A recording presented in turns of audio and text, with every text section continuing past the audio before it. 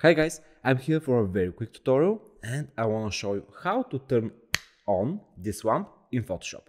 See that intro and let's start.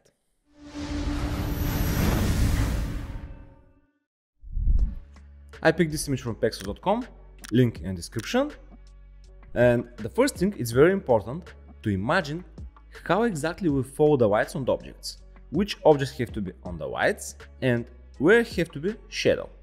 Of course, it's very naturally the shadow have to be somewhere under the table. Okay, let's pick a pen tool and let's start making a path. If the light starts somewhere here, maybe the angle will be something like this.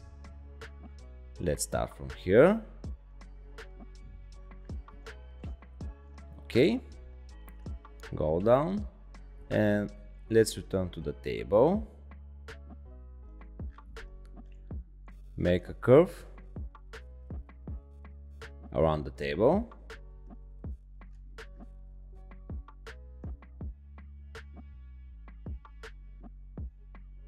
Good.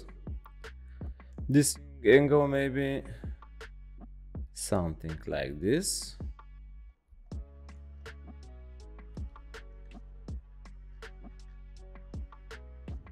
Okay, let me see.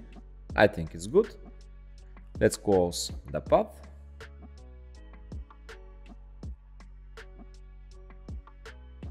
Good. Now let's make a selection from the path. Right click, make selection, feather radius 0 is good. Click OK. And now let's create a new exposure adjustment layer. Let's increase the exposure. Play with the offset a little bit and with the gamma correction. Then go to the second tab, the mask tab, and increase the feather of the mask. I like it. I think it's good. Let's return to the exposure tab and make some correction. I think it's good. Okay, let's see before and after.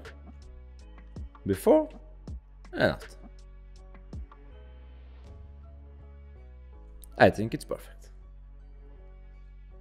This method is very fast and easy and the result looks very realistic.